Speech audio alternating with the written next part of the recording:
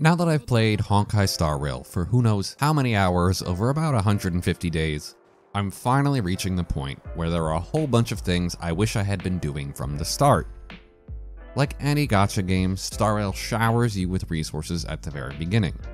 But over time, some of those become rarer and rarer, and a whole lot of them are time-gated behind dailies and weeklies. Take, for example, credits. If you're just starting out, and all of your characters are pretty low level, you're probably swimming in the darn things. It seems like just yesterday that I had nearly 4 million credits, and now, I'm completely broke.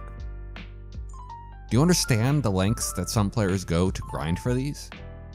Since they're pretty limited and farming them via Calyx is very inefficient, players have taken to farming them via overworld mobs. Thanks to Acheron and her ability to defeat enemies instantly without combat, these have become just a little bit more easy to stomach if you have her at only 45 minutes or so. But if you don't, this takes somewhere around 1.5 to 2 hours. And what do you get from that? About 115,000 XP for 4 characters, not bad. But the real reason people farm this is for the meager 70,000 credits. People are spending an hour or two farming a number of credits that isn't even enough to upgrade one endgame trace. All of those mobs only give 1 to 200 credits each. It's a long grind. I was 100% one of those people that couldn't even understand how people run out of credits. But look at this. These traces take 160,000 credits each. Even just one full team of them will set you back a ton. So I have some tips, things that I regret not doing sooner, things you should be doing every day, or at least checking on every day, and do as much as possible.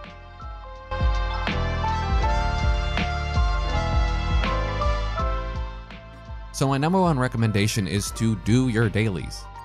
If not for the 60 stellar jades, do it for the credits. There were plenty of days where I skipped these because I wasn't feeling any kind of way about pulling for one of the new 5-star characters anytime soon. But in reality, it's the credits I need. Just doing your interastral piece dailies will net you 53,000 credits, which when you think about it is worth roughly 1.5 to 2 hours worth of effort. So really, don't miss out. Those dailies are super easy to complete.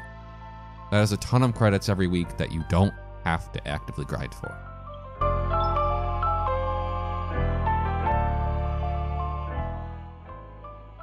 And while you're at it, send out those assignments. Even if you don't need any of the leveling materials, credits, or XP books, send them out for something every day. And make sure to include 2 characters for the bonus. It isn't much, but it adds up over a long period of time, especially when you're starting and you're playing pretty casually. I've never once farmed for things like glimmering cores. All of them come from assignments. At least yet I haven't farmed for them, because I've always sent out my assignments since day one. So just send them out, get stuff. Maybe don't worry about the food materials, but if you need XP books, if you need light cone books, if you need leveling materials, do it.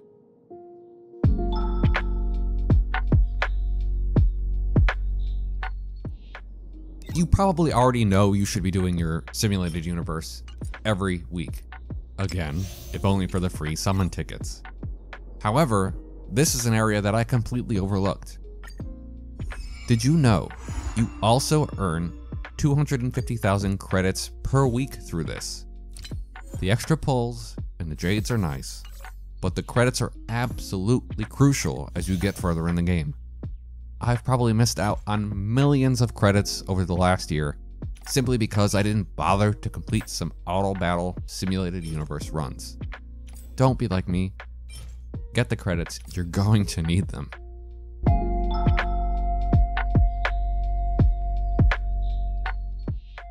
Another quick, smaller tip. Do your daily quest too. The reward is only 5,000 credits, and I ignored it plenty of times. But they take next to no time to do. That's only 155,000 credits a month. It doesn't seem like much, it's not much. But again, if people are willing to grind 90 minutes for 70,000 credits, this is far more efficient than that. The rough math puts that grind I mentioned at 777 credits per minute, or thereabouts, so 5,000 credits for a few minutes worth of effort seems really good in comparison. Again, my goal here is to help set you up for success without destroying your soul and burning you out doing these soul-crushing grinds that people always recommend. When you Google how to farm credits, people are talking about this stuff that no reasonable person really wants to do. So my hope is I can boil these back a little bit, help make them more approachable for the average player who is super serious about trying to get to endgame, but isn't willing to go to absolutely ridiculous levels to do so.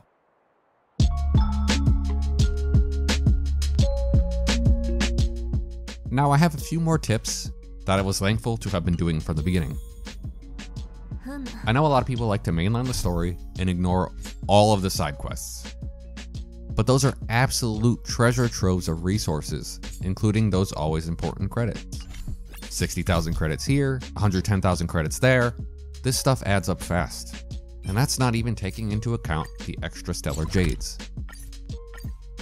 As someone who completed every single quest on Eurillo 6 before moving on, I recommend doing them for the story alone. They're fun.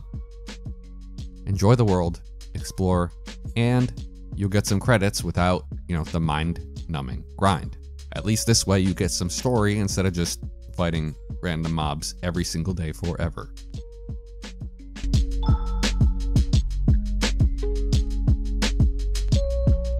This is a small one, but don't burn all of the energy the second you have it. Just like with money, energy can burn through your pocket. Save up some of it for emergencies. You never know when you'll need some simulated universe redemptions, or need just a few more runs of a calyx so you can get someone to level up when you need it. Don't let it cap and overflow either, obviously, but try to keep it as high as possible while still allowing yourself to take a few days off here or there without worrying about losing your energy. Even if I do feel bad about missing out on some credits or missing out on some jades because I didn't play that day, at the very least I know my energy is not going to waste.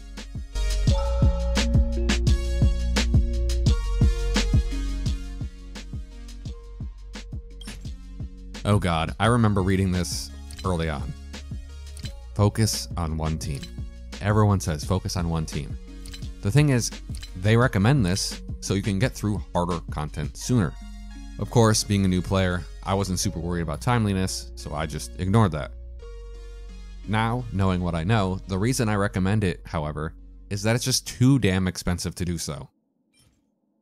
You can draw the line earlier than I did, sure, but I consider a character to be done when the primary stat of the relic I want is done and correct, and all of the traces are complete with a 5-8-8-8 ability split, with the light cone maxed out too. You certainly don't have to bother unlocking all of the smaller traces, but I'd personally rather get a character completely done and then move on. Again, all of this was in front of my face the entire time. Take a good hard look at Hoyo's leveling calculator. A brand new 5-star character takes 888,000 credits to go from rank 1 to rank 80, just in leveling. And then getting those traces unlocked is another 1,460,000 credits. That's 2.3 million credits for one character alone. You really can't afford multiple teams at once if you're in level capped content. And that's before you even think about the 290 purple XP books and all of the other various resources that you'll need to grind using the energy that you have. All of this is a huge balancing act. With that math, one full team of 5-star characters would take nearly 10 million credits. So don't waste it leveling up a random 5-star to level 80 like I did, just because I could. I didn't have a team built for him. I could level him, so I did. I had the materials, I had the money, why not level him? It'll feel good, but it's not useful. Meanwhile, the characters I'm actually using weren't maxed out yet. So that's the end of my first full Star Rail video. I hope it was useful. I generally don't feel qualified enough to be making build guides like most people do on here, but finding time-efficient farming methods are definitely my thing. Make sure to leave a like, subscribe, and leave a comment for this video's question. Is there anything else from Honkai Star Rail that you'd like me to cover? Boss guides, team comps, do you think I actually could tackle those more casual build guides? Try to boil them down to something that is actually useful, not super optimized, and isn't going to take you 16 years to build. Let me know.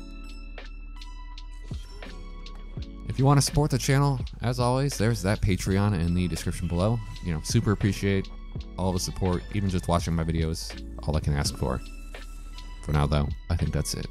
I'll see you next time.